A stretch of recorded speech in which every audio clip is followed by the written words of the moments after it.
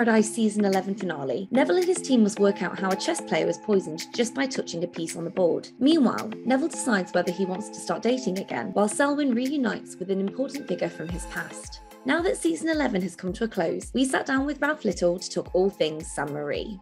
Ralf, thank you so much for joining us today. It's a pleasure to have you. My pleasure. Obviously, we're on the finale. I feel like this season has gone so fast and things have gotten very Queen's Gambit. Yes, they have.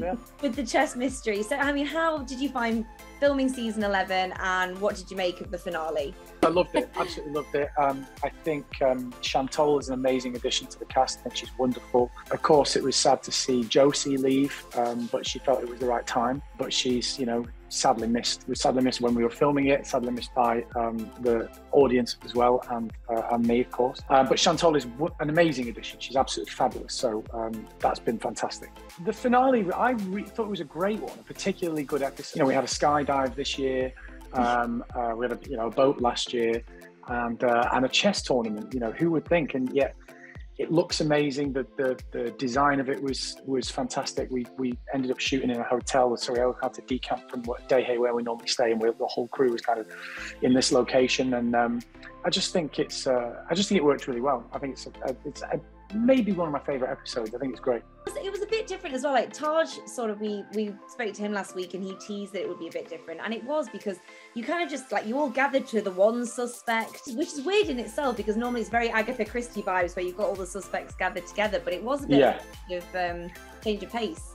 Yeah, well, the Danoon one, the final scene where I stand there and be like, well, it couldn't have been you because you had an alibi, but then we found out that this, and then you sort of go through them one by one.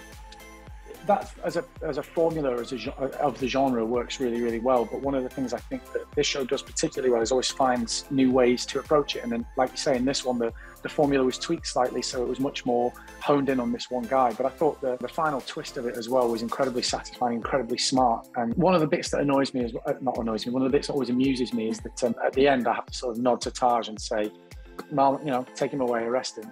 And obviously that didn't happen this time. And I thought it was really quite poignant.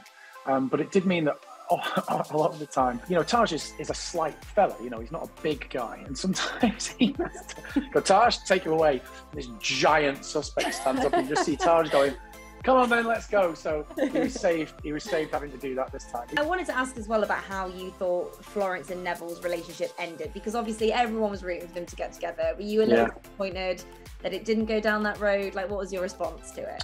I guess the writers and producers of the show, they can't let him be too happy. To be absolutely honest, that's kind of, I guess, one of the formulas of the show. I mean, we're already talking about a guy who's lucky enough to go out there and live in this paradise, literally called Death in Paradise. He has to have some hardship, and he's managed to, with Florence's help, he's managed to overcome a lot of the difficulties that he had. He's not conquered them because they still exist, but he's just decided he's going to just, roll with life and take it as it comes. And it's I think, a really subtle and lovely journey that they wrote, and I was lucky enough to play out. But once he got that sorted, then, I think for him to then find love with this extraordinarily charismatic and charming and intelligent and beautiful woman would have been a bit like, "Oh, come on now, you can't be too."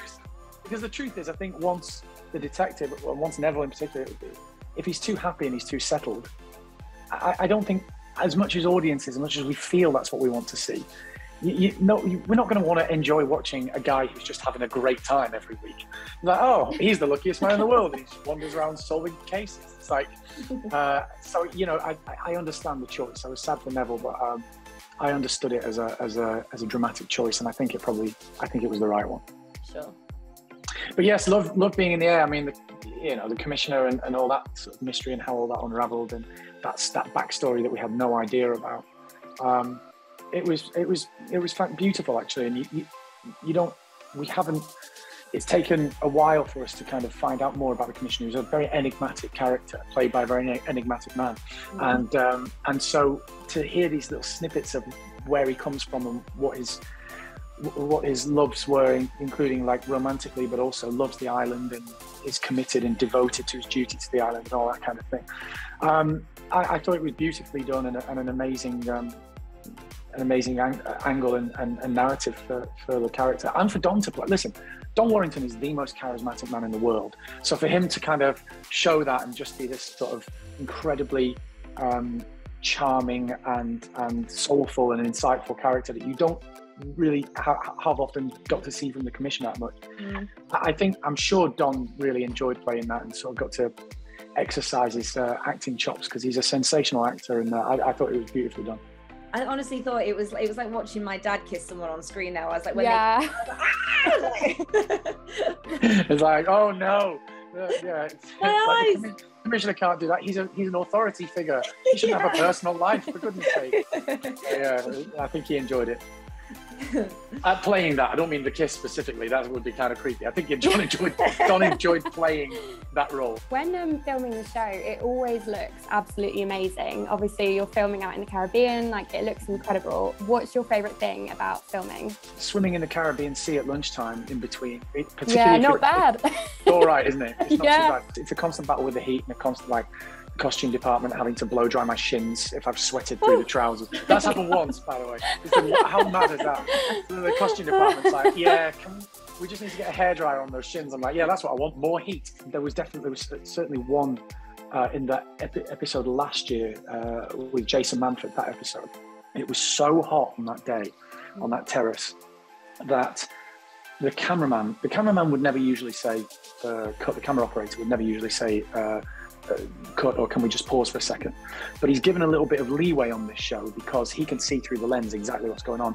And 3 or 4 times during the course of that long scene, he'd be like, sorry, we might want to get a sweat check because I was just pouring. It was like I was underwater. So I'm going, and the reason that it couldn't have been you, Jonathan, was because stop, okay, can we? And then you carry on. So, it's not without its challenges, but the shack is a challenging place to film because you've got the heat, you've got the sand, the camera lenses, they have to be managed very, very carefully. There's no air conditioning in there. The wind can sort of coming out off the sea. The waves, the sound of the waves is a technicality because if you're in the middle of a line and then a wave crashes over the line, that's not usable for sound, and et cetera, et cetera, et cetera. But it's also right on the sea, on the beach. So if you've got an hour for lunch, which you sometimes do, there's a fair few of us who bring our swimming kit and we'll have lunch as quickly as we can. And then you're swimming in the Caribbean Sea going, I wonder what other people are doing on their lunch break. It's that's definitely a highlight. I did want to ask about Neville's allergies in it, because obviously when you started, I think it was a real, I guess it was like we were new to the character, we were getting to know him, and I think it was like not pushed, but it was a lot more present than maybe it has been in the last series. Do you think that's because he's sort of getting used to the island? He's sort of, what was your response to that? One of the things I think is a bit of a misconception about all those allergies and stuff, which I'm always keen to dispel, is he's not a hypochondriac. Sometimes people go, oh, he's a hypochondriac, he's got this illness, that, but he's not. We discussed this, the producers and the writers and I, right from the start.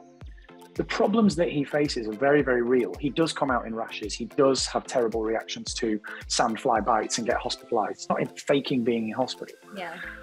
But the facts, we figured out that when he was younger, when he was a kid and all of these things were present, rather than doing what some people or a lot of people might do, which is go, I'll just live with it and maybe I'll grow out of them, or maybe I'll, it is what it, take the rough with the smooth. He started to live a life where it was like, look, an example that we use was Neville. He's not a two-dimensional nerd. Neville might, when he was young, Neville might be a decent footballer, but he would never have gone out to play as a kid because he would be too afraid of being allergic to the grass. So that's a very neat illustration of what we were trying to do with him, which is, it's not that he is incapable, and it's not that he's like this pathetic loser who's always in trouble. It's just like, he had built a life before he arrived in Saint Marie where he just stopped taking any risks at all, even the smallest risk. We had this idea of a character, his life back in Manchester is, he has mates, good mates. He's not a loner or anything, but he can only meet his mates in one pub because he knows exactly what air freshener they use. He knows exactly what they clean the seats with, and it's not worth going to a different pub because it might just be too much hard work. And so he built this life, which was essentially a bubble, or if you like, a sort of almost a prison of his own making, because he got so used to going, there's too much hassle to try and do anything else. So arriving in a Caribbean island was this huge challenge for him. Genuinely, physically, it was a huge challenge for him, but he had to break this psychology of going, well, I'm just not worth the risk anymore.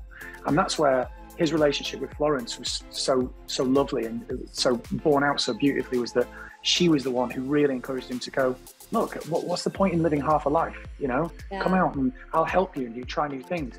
And he does try new things, and to be honest, more often than not, it goes horribly wrong, and then he's got comes out in a rash because he can't eat chili. But you know what? He's tried them, and he's now somebody who's like, this island is full of challenges and a lot of hassle a lot of the time. But you know what? It's worth it, because it's a full life that I'm living, and why do anything else? Thank you so much for joining us. Don't forget to like and subscribe, and remember to head over to hellomagazine.com for more Death in Paradise content. Bye.